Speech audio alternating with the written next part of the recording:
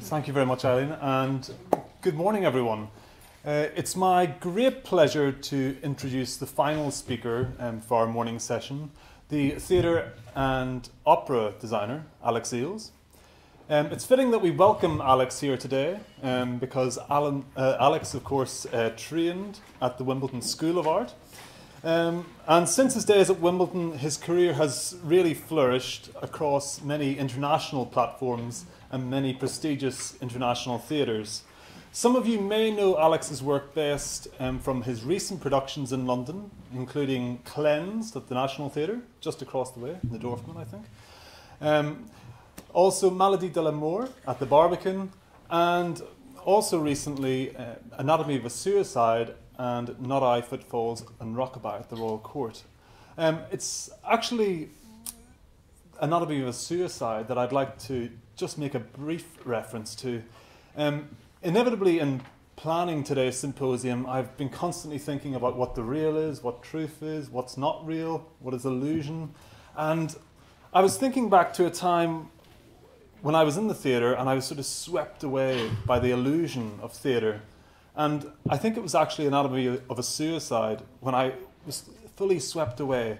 For those of you who don't know the performance, there's a moment when a suicide is actually staged on stage, and the production on that particular moment was absolutely shattering for me personally, and I sort of had to remind myself that what I was watching was an illusion, and that in itself is a testament to the calibre of Alex's work as a designer and the calibre of that production. So without further ado, I will introduce Alex and his talk now.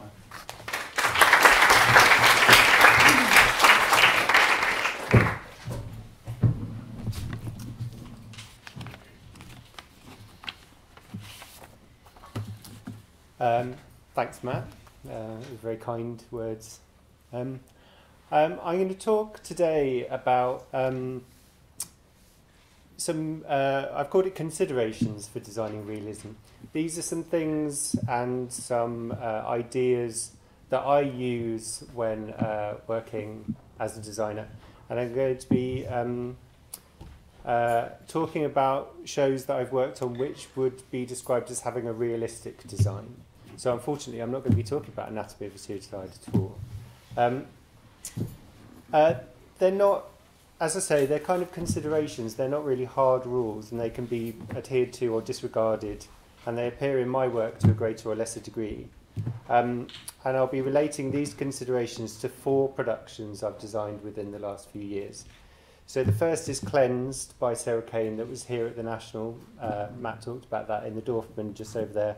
A version of Happy Days by Samuel Beckett that I did in the Malersaal at the Deutsches Schauspielhaus in Hamburg. I'll also be talking about a production, 2 Martin Crimp plays. So the first is The Rest Will Be Familiar to You from Cinema, which is a production, which is a version of Euripides' Phoenician Women. And then the last production is a play called Sleeping Men, or its German title is Schlafende Männer. So some of these ideas cross over into each other, but I'm going to try and split them into 4 sections, really. So section 1 is about the physical relationship between the stage and the audience. Section 2 is about the world of the play. Section 3 covers how I choose objects and how I consider physical objects in the environment. And lastly, section 4 covers ideas about the significant, or rather not significant, how individual items and the entire design can be. Before I start, I'm just going to kind of I get asked quite a lot, why design something realistically? Why not design it symbolically or abstract? And I think one of the ways that I should have mentioned, all 4 of these plays were directed by Katie Mitchell, and she's a long-term collaborator with me. And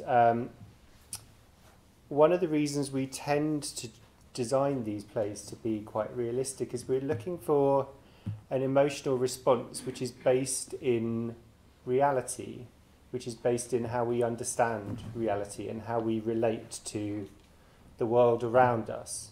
So what we're trying to do is create a world that is recognisable in a way, and therefore what happens within that world becomes emotionally and psychologically more affecting in some ways. So the first thing I'm going to talk about is about kind of sealing the world.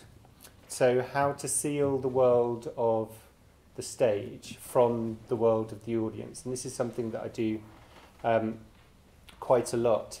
And it's interesting sometimes this term of the fourth wall and how we see through the fourth wall, because a lot of the times we literally, me and Katie, we will design a room and we will cut the wall off it. So we are looking directly through a wall. So there's a number of things to say about. Firstly, that line that we cut is kind of a very straight, clean line from top to bottom. There is generally no bleeding into the auditorium, or we try not to do things on thrust stages or have elements of the design that come into the auditorium or break that line. That line is really clean. It's kind of like straight down. Because it's kind of the fourth wall that we're kind of removing, a lot of the times we design very square looking sets. So you're looking into, this is cleansed, and you're looking into it dead straight. So that you're not looking at it at an odd angle, you're not looking at it from anything other than as if we've taken that wall away. And then to go back to one of Arnold's points about ceilings, so maybe this is very old kind of like Russian kind of influence, we almost always put a ceiling on the space. So this helps to contain this world. And the last thing that kind of we tend to do is also be really, to at least to think quite hard about what you might be able to see through the window, for example. If there is a video projected backdrop of a realistic scene, or if there is a sky with clouds moving across it, or whether you can't actually see through the windows. Cleansed, for example, there was ivy and kind of dirt all over the windows, and although there was a sense that there was something out there, there was quite a strong consideration we made to make sure that you couldn't see an outside world, so that everything kind of is reflected into the space inside. The second thing that we do, which I hope is going to be a bit clearer in this slide, so this is Happy Days by Samuel Beckett. Now normally this, or at least in the text, this play is staged with a woman, Winnie, buried up to her waist in earth in kind of a exterior space. But to try, there were two reasons why we wanted to kind of like change this. Firstly, we wanted to talk about an environmental impact, which is why she's trapped up to her waist in water. So this is real water. We flooded the stage for this production. And secondly, we wanted to kind of domesticate this, the reasons and the kind of the outcome of why she is trapped in this position, and we wanted to kind of make these things kind of relatable. So rather than her being in an abstract environment, we wanted to kind of make this feel like it was something that the audience could understand. If your home was flooded, if you were somehow trapped because your leg had been caught under the water because the floor had subsided, for example, this is something that the audience could really understand rather than a slightly more abstracted version of this. But what you can see just about, I might use the laser pointer here. So you can see there's a dark line across here, and again at the top there's a dark line here. So what we've done, this is a studio space, but we generally frame the set, and I tend to do this with a big black serge frame. And one of the things that this helps to do is to stop the audience looking at the rest of the theatre environment. We want them to be able to look directly into the set and to be immersed almost in what is happening. So one of the reasons is to obliterate all sense of theatre lighting, speakers, any bits of the rest of the stage, any proscenium covered up, all of the technical aspects completely obliterated, so that the only view of what's happening is through this window. And that's again clear on this piece here, which is this is Sleeping Men, where again we had, I cropped it out of the photo, but there is this clean frame around this, which means that you can't see theatre lights and you can't see any of that other technology. The other thing which we've done in a number of these plays is that we've introduced a black curtain that either comes in from above or comes in from the side. And what this allows us to do, again, to kind of like add to the sense that we're looking into a real world, is that action is already happening when the curtain opens. So the curtain opens and something is already taking part. We don't open the curtains, lights change, and then action starts. As that curtain opens, normally quite fast, the lights are already on, people are already doing something. It's as if we have just switched the television on and we are in that moment. So the next thing I'm going to talk about is about kind of setting the rules. So when I'm considering kind of a realistic design, it doesn't necessarily have to be boring, or it doesn't have to necessarily kind of exist just in a kind of a mundane environment. But it does need to be based on the familiar, or at least it does for our work.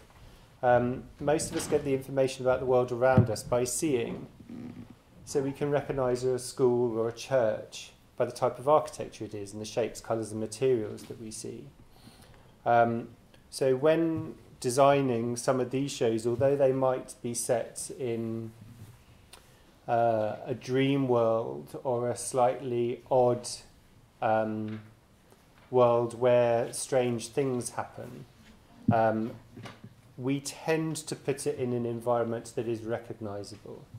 So this is The Rest Will Be Familiar to You from cinema, but it's set in an old abandoned house, but everything about it kind of like has a recognisable quality to it. But this brings me on to another thing which we're kind of interested in, which is about architecture actually, and it's about making sense of this architectural space. And you can apply certain rules to the space that you can to character, and we use the same kind of techniques that actors will use. And some of you will know that Katie works quite a lot with Stanislavskian techniques. And you can apply that to the set. So what's the backstory of the architecture? What is this building? When was it built? What purpose did it have? But also, what is it now? Is it used for the same purposes? Is it the same? In this, this was built as a country house, but then it was used as a school. So there are elements of kind of timetables and kind of like school posters pinned to the walls. You can't quite see it, but there were kind of through the doorway over here, there were racks for school, for coats and hats. and also you can see above the doors there are exit signs. So this was used, this was a building that was once, like I say, a country house, but has now been kind of slightly institutionalised. But also, even though you can design something realistically, it doesn't necessarily have to conform to real rules. In this production, every now and again we rewound what was happening.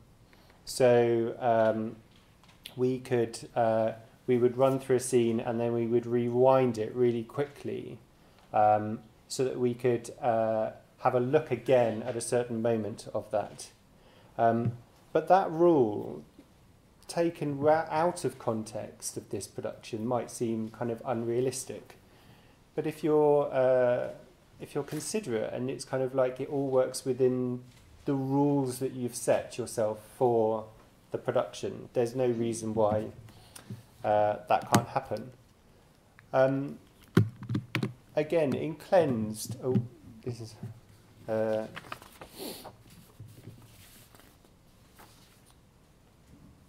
I've lost my place in the slides.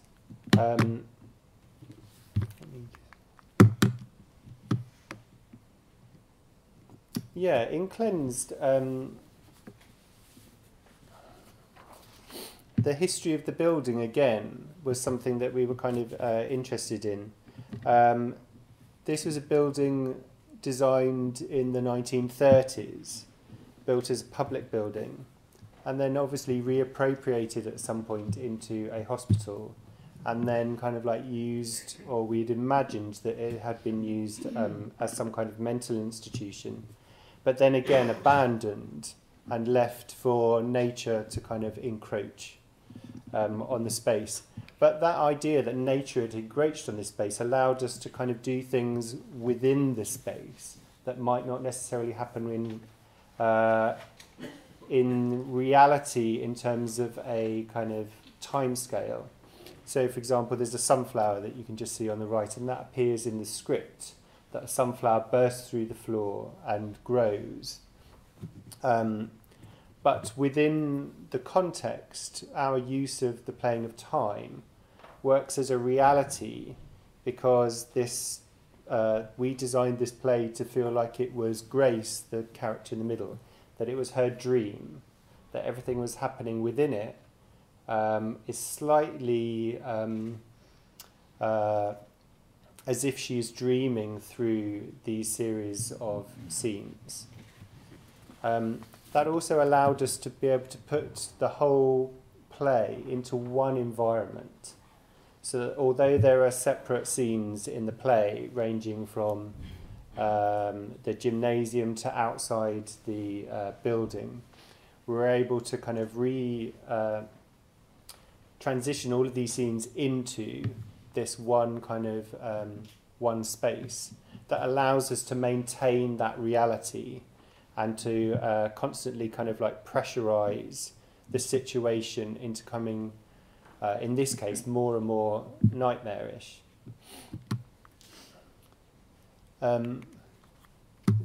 This is...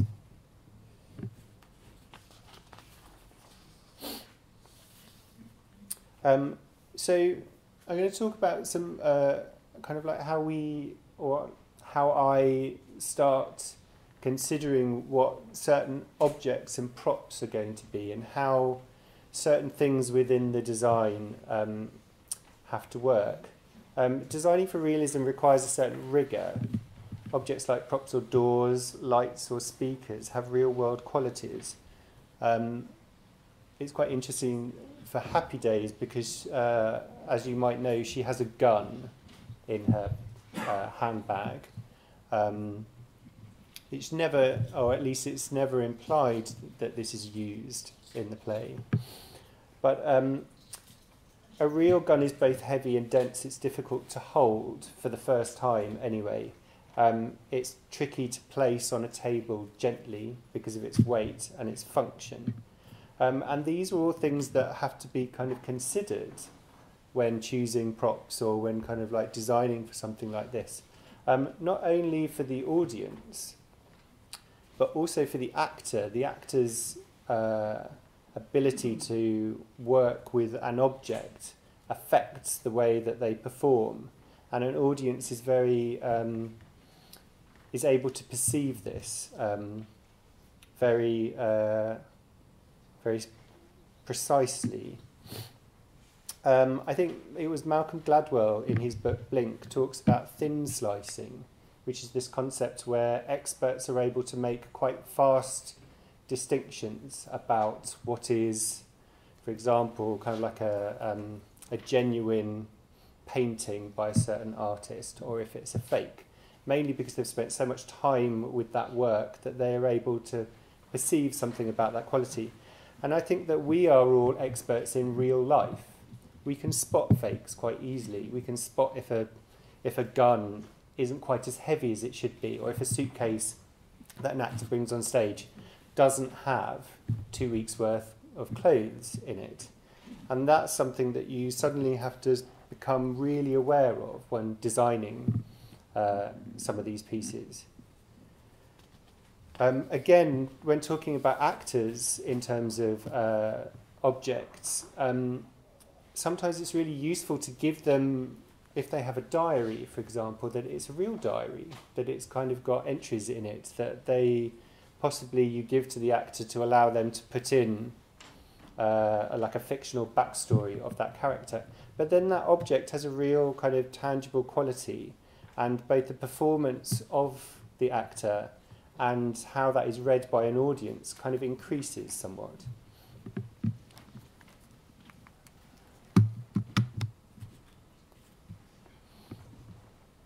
I'm going to now talk about and this is quite specific in some of the realistic work that I do, which is about what I would call the myth of the significant object. So in modern films, we see quite a lot of significant objects. For example, in The Sixth Sense, there are the colour red on the door handle, for example, is what I would term as a significant object. But I think there are two things to remember about your audience when considering something like a design like this. And the first thing is that they'll always spot the thing that you don't want them to look at.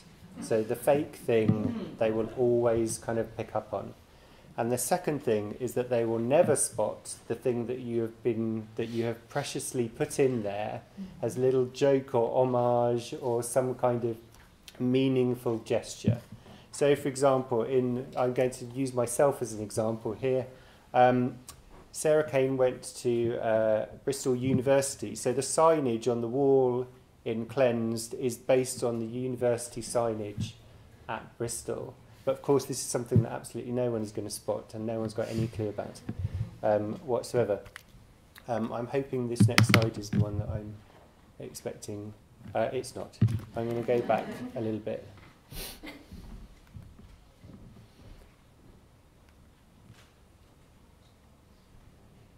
Yeah, so it's the same in Happy Days. There was, it's entirely dark and you can't see at all, but on the back wall there's a shopping list. And this is something that I drew up for the character Winnie, and it's a list of things that she may have been planning to buy before the kind of unknown incident that caused this flooding happened. And at that point, that's something that is kind of it's quite interesting for a designer to kind of like have these ideas to come up with this stuff, but it's something that it might not be something that the audience is going to pick up from. However, this leads me on to something that I think is vitally important about this type of work, and I'm going to probably just skim back again and try and find. Yeah, this is pretty good. I believe quite strongly in an idea about cumulative visual information. In our everyday life, we are bombarded with visual information. There is absolutely too much to take in. In your walk from the train station or wherever to here, It's not possible to remember every single object, every single sign that you saw. There is too much of it, so you filter it all out. And the way that I sometimes approach the realistic designs is to take that principle, is to slightly overwhelm and bombard the audience with too much information. However, a lot of that information you can use, and only cumulatively is it possible to kind of read it. So, for example, in Cleanse, there are an awful lot of things in the design that are all considered individually that might not be obvious individually, but as a group, cumulatively come together to kind of give you a sense. So there are a lot of things in Cleanse that are designed specifically to unsettle the audience. So the first is that this is some kind of institutional building. There are bars on the window. There is medical furniture. There are fire extinguishers on the wall. There are gates. There are padlocks. There's the use of restraints. And not all of this stuff is specific to the script, but some of it is just in the design to help ground this idea that that there is something kind of awful about to happen, and does happen in Cleansed. If anyone knows it, that you'll know that at certain points terrible things happen to people. There is a moment when someone has their tongue cut out, which is one rather gruesome extreme, but another where the character Robin, here in the red dress, is forced to eat 24 chocolates out of a box.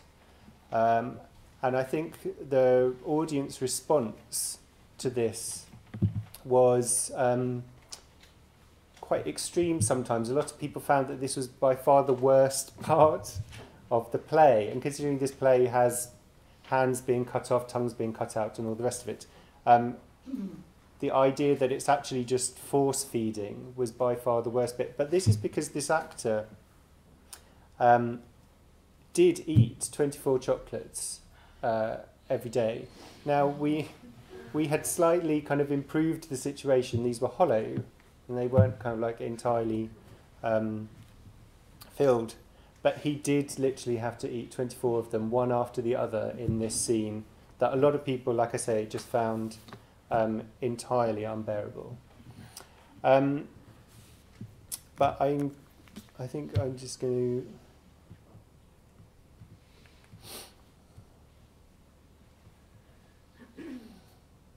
Yeah, I'm just going to leave you with this image of Cleansed, and just kind of reiterate some of the points that I made. That it's the way that we kind of create these worlds is mainly about sealing that environment and that separation between what's happening on stage and what's happening in and the audience, that allows the audience to really believe and to experience what's happening on stage as realistically as possible. Thanks very much.